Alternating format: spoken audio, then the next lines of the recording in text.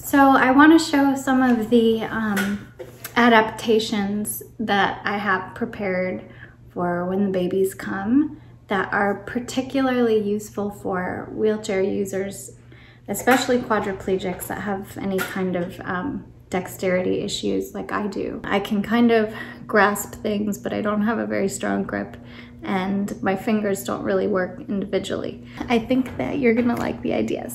So the first thing is this Chico 360-degree swivel high chair. It actually swivels. So you lift this and turn, and it'll click into place.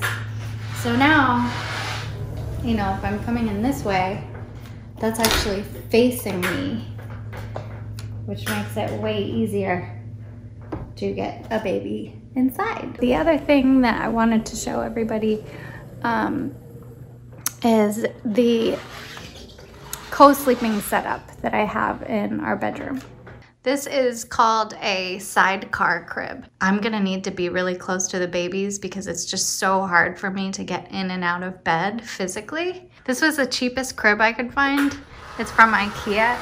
It was probably $80. Rudy went ahead and made it taller to get it flush with the height of our mattress, as you can see. Since we're gonna have twins, there's going to be a lot of diaper changes. In the first few weeks, there's gonna be about 20 a day. Yes, that is 20 poopy diapers a day. So our future is bright and smelly. There are no diaper changing tables that you can roll under. We basically got something that ended up being a lot cheaper, and this is a big card table. As you can see, I can roll right under it and get nice and close to the baby changing table, and we have a nice view as well. So here is the Ubi diaper pail, and the reason I got this one is because it doesn't have a foot pedal to open it. So this is good for quads because it has this ring, so it's perfect.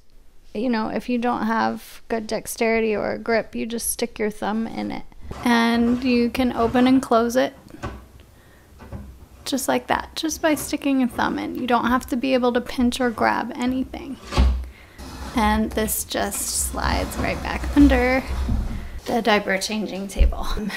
And I'm definitely gonna show all this stuff again when I actually have the babies in 5 or 6 short weeks. I'll show everything to you guys again, show you how it all works when I actually have live human children with me. Okay, thank you.